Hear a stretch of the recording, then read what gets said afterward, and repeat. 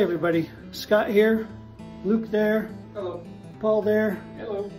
Wanted to show you the project that we've been working on and that we're going to put all the videos together for, the time lapses and stuff. This is a wine cellar that we have built a couple of times for a really good client of mine. We started over here with this, little tiny wine cellar, and he ran out of room. So we built this addition.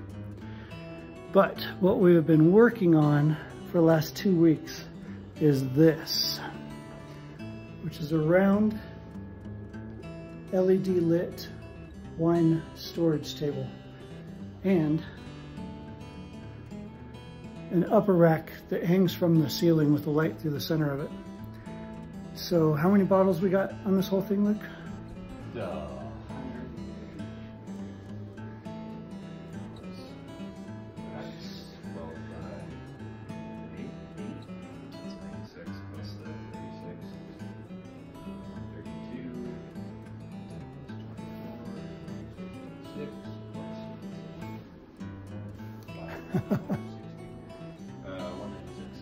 So 196 bottles in both pieces. The really cool feature is this is a shadow box top, and there will be a piece of glass on it, smoked glass, in 2 weeks. And you saw what Luke just did. Do it again. That was Paul. Or Paul. Paul, do it again. Make a better shot. That is a catch for your corks. So that has been the latest project, and we're very thankful to Tom and Paige for letting us build this cool stuff for them. And thanks very much. And if you guys have wine and need storage, we can rack it.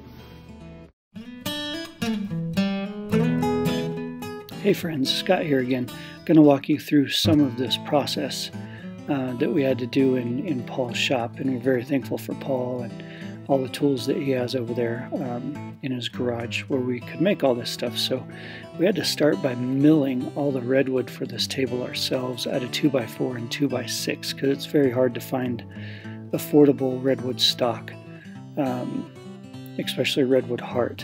And then we had to build jigs. Those are the white parts that you see there that hold all the rails and stiles together.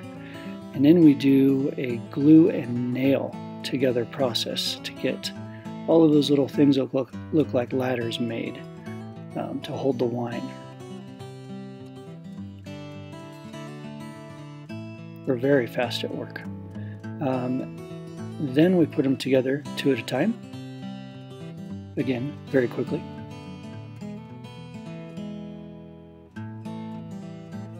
And then we make funny faces at the camera and put them into a neat round shape.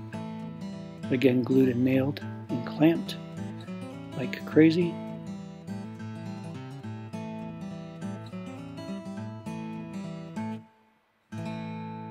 And then we begin to make another set of jigs for making the round pieces of the table. Not just the top itself, but the pieces of trim that wrap all of the edges. And we do that by cutting the redwood down very thin, and then re-gluing it together, which you're going to see in a second here. So those are the jigs, and you'll see what those circles are for in a moment. Here's us cutting that redwood down really, really thin, only to glue it back together again as we make it round. And this table was very much a joint effort by the 3 of us, Paul and Luke and myself. Paul and Luke have great ideas. Luke is my math guy, as you saw in the first video. He was tired that night, so it took him a while to add. But here we are gluing those together and wrapping them around those big jigs that we made to get the circle made. And you can only make half at a time. Doing a full circle is possible, but much harder for putting the table together in the end.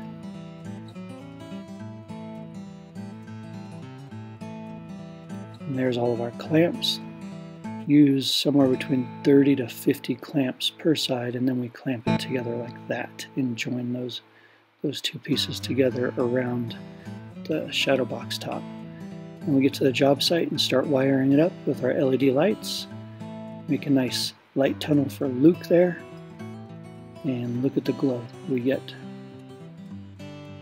That's our top piece that mounts to the ceiling securely to hold all the weight of those wine bottles that are going to go in there. And there it is, together. And a little break for us since we've worked so quickly and so hard. And then back to it. There's our top rack going in and the whole unit kind of together.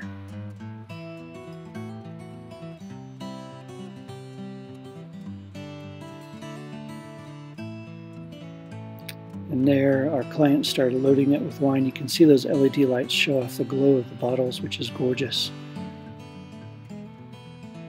And the upper.